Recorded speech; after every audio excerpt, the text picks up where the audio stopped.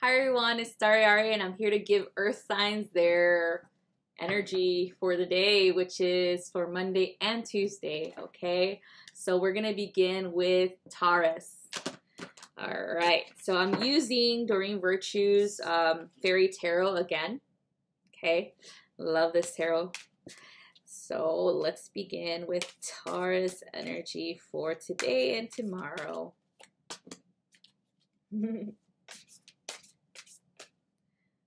Okay. Woo! That one flew out. It was like, me. All right, so today's energy is the Princess of Spring.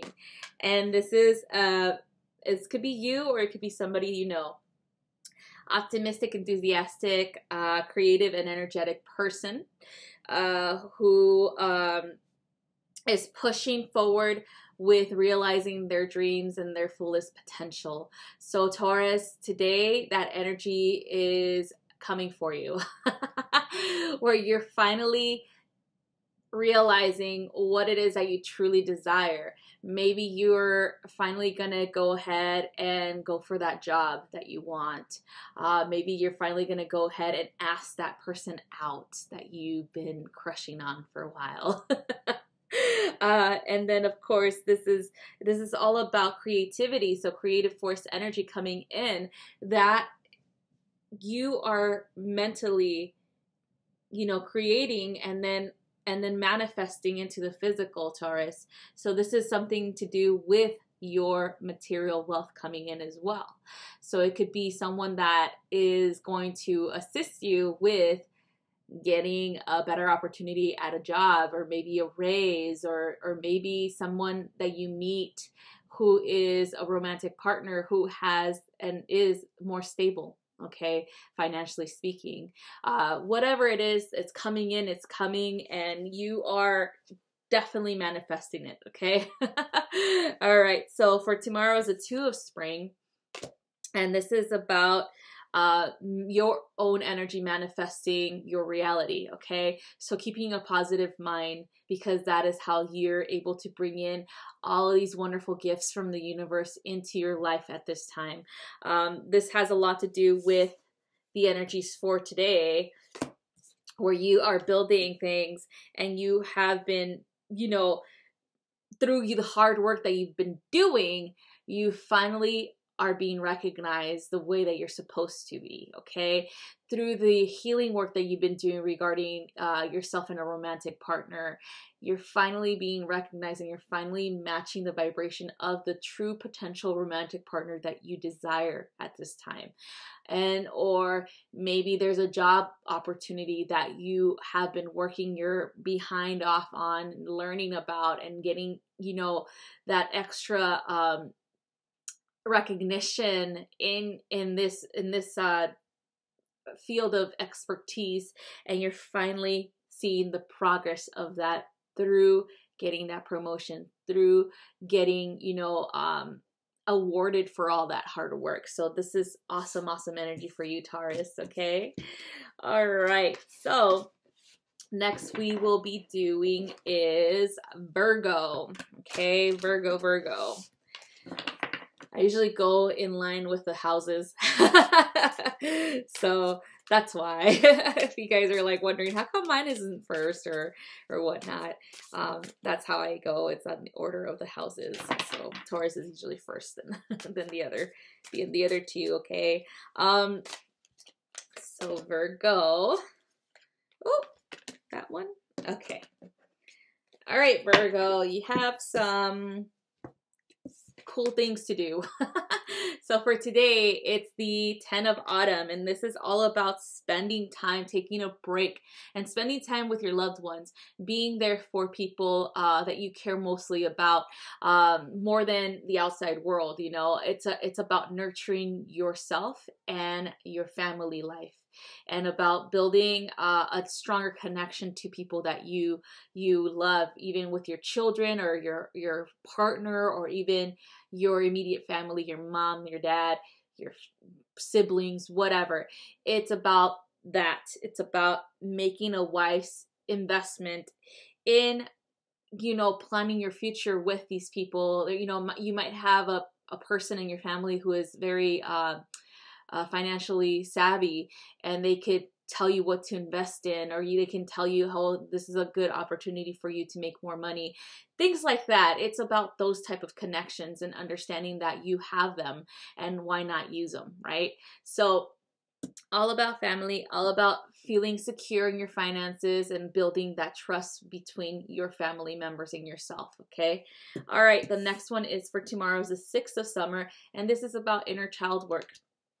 Doing inner child work, what is it that is holding you back? Because there's always a root cause to us not succeeding in life because of the fear of success. Maybe we're afraid of it because, you know, we've experienced some type of form of just disappointment when we were children. So it's all about that, about doing the inner child work that is necessary for you to move forward, removing any type of wounding, any type of thing that might be, any type of fear that might be holding you back. So it's all about that. What did you used to do when you were a kid?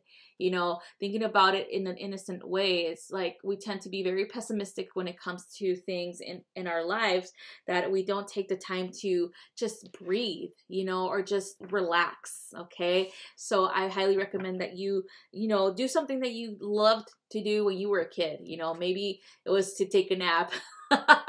Maybe it was to go outside and go to the beach, or if you have one near you, you know, things like that, things that make you, you know, enjoy life once more. Okay, Virgo. So that's all I have for you. Next is Capricorn. Okay, so let's go ahead and shuffle. Capricorn.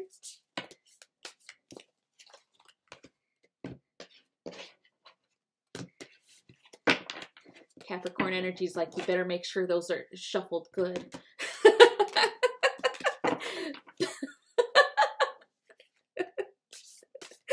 All right, let's see. Okay. All right, so Capricorn, you got number 13, release. And that's for the energy for today. So this is about letting go of the past patterns, past pain, past suffering, past woundings, okay? It's very hard for Capricorns to do that because they're so, whenever they have any type of intense emotion like that, they tend to just be like, okay, I'm over it. And they don't really like get over it easily. They just don't want to deal with it. So they engulf themselves in work, you know, in success, in knowing that they're good at something. So they'll just like highlight that instead of like dealing with emotions in that intense levels. They tend to just deal with them here and there, but then all of a sudden they blow up in their face again. So it's very important to just sit with yourself and deal with ending cycles of maybe past relationship wounding. Maybe it has to do with a romantic relationship that you just couldn't get over quicker, you know, and so it's about revisiting that and letting it go finally, okay? Letting it go by crying, Capricorn. Like, it's okay to cry. You know, it's okay. It's fine. You know, you don't have to tell the world, of course, you know, that you cry, of course, because you're tough. But it's all about that, about making sure that you clear yourself for new and more beautiful opportunities with other partners that are coming in, okay? There's so much potential with romantic partnerships with Capricorn. They just tend to be like, nah, you know, because they still need to heal things, and that's okay. Take your time, but it's time for you to release today, okay?